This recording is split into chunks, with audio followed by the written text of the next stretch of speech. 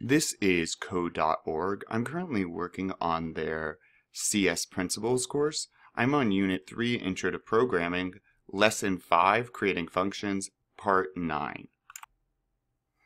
Alright, do this. We are going to continue to build up towards the diamond by defining a function that draws one side of the diamond. If you look at the whole image we are trying to draw, you'll notice that each of the four sides is comprised of 3 calls to draw a step. If you're confused right now, what do they mean, draw a step? What's that? You should go back and do part 8. If you're just clicking finish on these to get through them because you hope your teacher wouldn't notice, you should go back and do part 8, because this part of the lesson you need part 8, 9, and 10 all together, otherwise none of it works. So make sure you do part 8. If you're stuck on part 8, my video on it, well, it should help. So, alright, back to this. Notice that each of the 4 sides is comprised of 3 calls to the draw step, which we made in part 8, plus a few extra moves, shown in orange. So, yep, our function for draw step will be doing this, and then these extra moves is what they're talking about. So far, so good. Right now, we'll write the code for one of those sides. So, define a new function named drawSide. And that, again, that's just making the function. Don't let the technical word jargon scare you. Which makes 3 calls in a row. A call is making a function run, again. So define means create the function, call it means, hey, run that chunk of code. And we can run it again and again using a function. So, alright, define a new function drawSide, which makes 3 calls in a row to draw a step, followed by a move forward and move right, which makes sense. So if we call a function drawStep, which we created in the last segment, part 8, we would go once, twice, 3 times, if we call it 3 times, forward, and then right. And so that would create this portion of our diamond thing, I guess. Thing's the technical term. Replace the original function call to draw step with a call to your newly defined draw side. So this one, that's our function call, where we're asking the computer to run that code, or the internets, I guess. Draw side function. The diagram below shows the intended action. Okay, so this was our original, and then this is what, yep, alright. So, let's go back to the top and tackle this one step at a time. So, it should do what we created in step 8, so let's just make sure my step is still working. Excellent, and it's doing that because we're calling this draw step function, which we created in part 8. So first off, we need to define a function called draw side. So to do that, in our toolbox, you want to go click on this, functions, and I'm just going to drag this on over. I'm going to drag it towards the top so I can see it better. And you don't have to do this. I'm going to put a space just to kind of make it clear what codes what. That's not necessary for you though. Okay, and then what do they want us? A new function named drawSide. Right here, okay? drawSide. Make sure you don't put the parentheses, right? I often do this on accident because you do need parentheses, so you'd be technically right.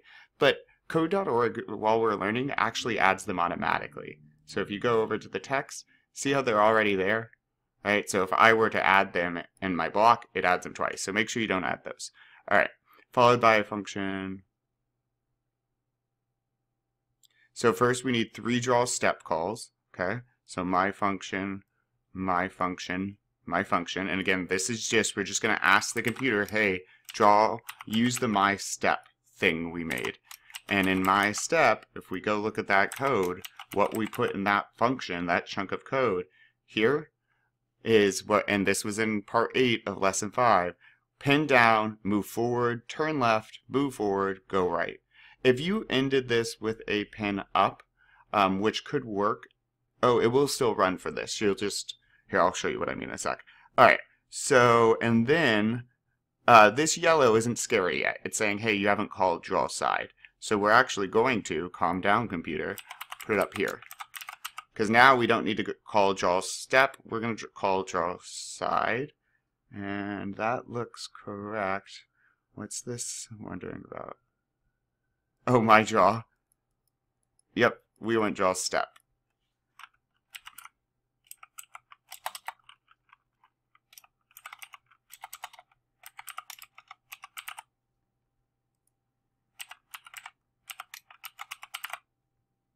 Okay, and then I'm going to go ahead and test this out.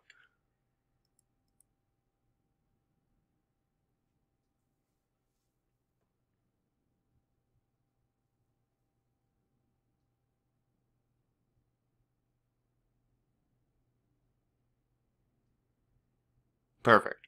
So far, so good. And then finally, as instructed, we need to move forward. So back in Turtle, move forward, and go right. Oh, that's going to be another function call, right. Okay.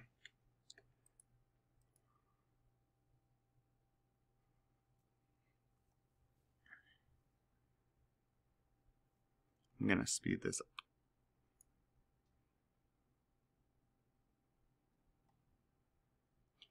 Perfect. That's what they're looking for. Something that I messed up, and a few of my students have too, if you at the end of your draw step function did pen up, which makes sense, you're like, well, I'm done drawing the step, lift the pen.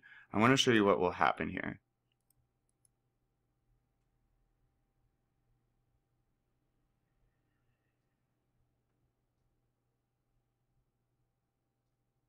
It doesn't draw that final step because we lifted the pen. So we would have to say pen down again in our draw side. What I would actually do though is get rid of this pen up because we will need to tell the computer to take up the pen, but we're not going to do that until the entire shape is complete.